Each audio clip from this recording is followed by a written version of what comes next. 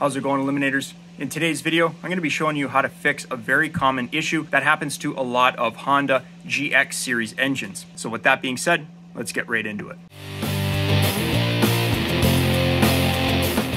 So today in the shop, I have a Grip-Rite wheelbarrow compressor. Model number is GR55G10X, and it is powered by a Honda GX160 series engine. Basically, this thing came into the shop in pretty rough condition. It wouldn't start at all. I checked the air filter, plug solid with a whole bunch of what looked to be like cement dust, and the carburetor also needed to be cleaned. My customer said he wanted a full service on this.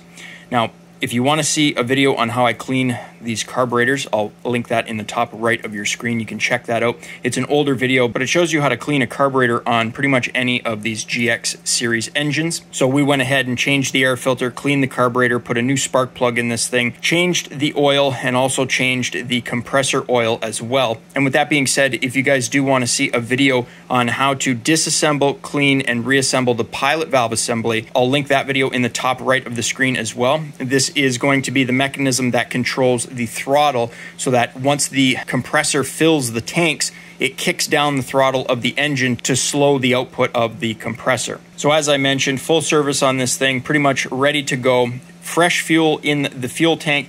Went to fire this thing up as it wouldn't start before. It fired up right away. However, no matter where you put the throttle linkage, it was only running at low RPM. And today I'm going to be showing you guys how to fix one of these very common problems on these GX series engines. So what I'll do is fire this engine up and let you guys hear what it sounds like, and then we'll go ahead and fix this issue.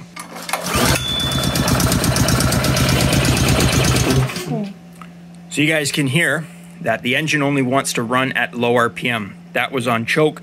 I took the choke off. The engine just won't throttle up. So as I had mentioned, we've pretty much ruled out everything else on this engine. Cleaned the carburetor, new air filter, cleaned the fuel tank out, fresh fuel, new spark plug. So why won't this engine throttle up? Well, today's video is going to be focusing on the spark plug cap. So once you pull this off of the spark plug, we can see that this is made by NGK, very reputable company. I use their spark plugs all the time, and they do make high quality parts. However, these wheelbarrow compressors are used by roofers, and they do take a beating. These guys pretty much run them until they just won't start anymore, and then they bring them to me to fix them. And that was basically the same thing that happened with this one. And the roofers usually leave these things in the back of their trucks. They fire them up, and then they run their air lines right from the compressor sitting in the bed of their truck. So as you could imagine, it's going to rain. You know, this thing is out in the elements. These guys can work up to 7 days a week, sometimes in all kinds of different climate conditions. And these spark plug caps here end up getting too much resistance in them, and it weakens the electrical current going from your coil to your spark plug. And that will cause the issue that you saw right there, where the engine won't throttle up, and that's because the air fuel mixture that's going into the cylinder cannot be properly ignited. Now, removing these spark plugs is incredibly simple. They have these little dust covers here. You can just go ahead and pretty much just peel them back, and then the spark plug cap has a screw in it, and that screw just screws into the high tension lead, or commonly referred to as your spark plug wire. So we can just go ahead and twist this counterclockwise, and this spark plug cap will unplug right there, and then you guys can see the screw in there. So I'm going to take this back to the workbench, and we're going to test it, and I'm going to show you guys how much more resistance this one has compared to a brand new one. Okay, so we're over here on the workbench, and I have my old trusty Mastercraft multimeter here. And to test these spark plug caps, we are going to be testing around 15,000 ohms and under. Now on my multimeter, if we come to the ohms section, you guys can see that it goes from 200, 2,000, and up to 20,000.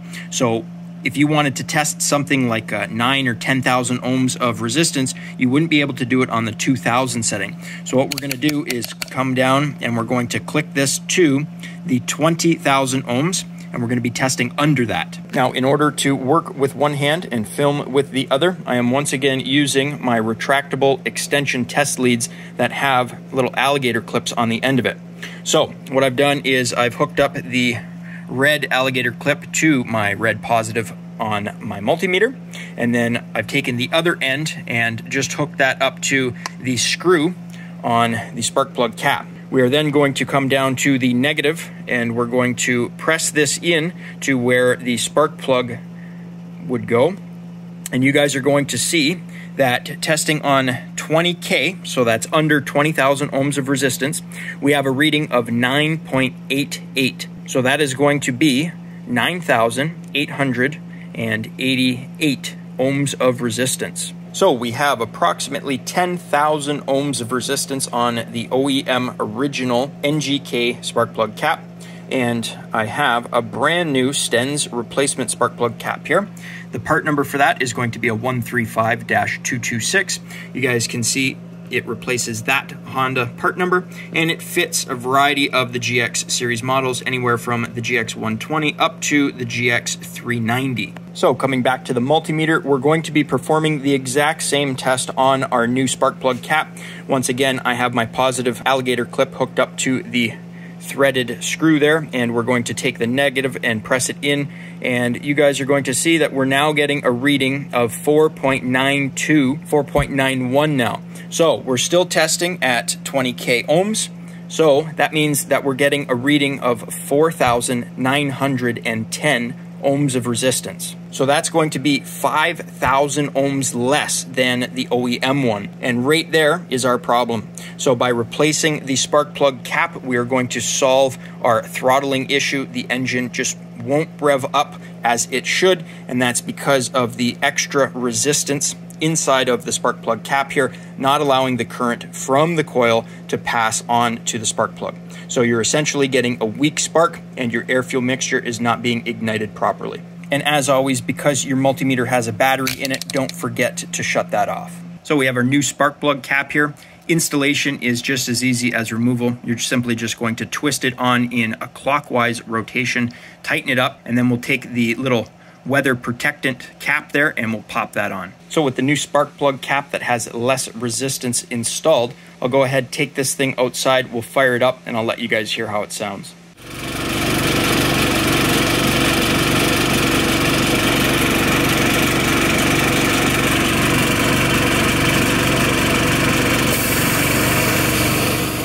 Well, that's going to be it for today's video. Like you saw, the before and after clips speaks for itself. Those spark plug caps, they end up getting too much resistance in them. As I said, it limits the current going to the spark plug, so you essentially get weak spark and poor air fuel ignition. And the result is your engine just simply won't throttle up. But with that being said, if you guys did enjoy the video, think about leaving me a thumbs up. You know, it really helps me out.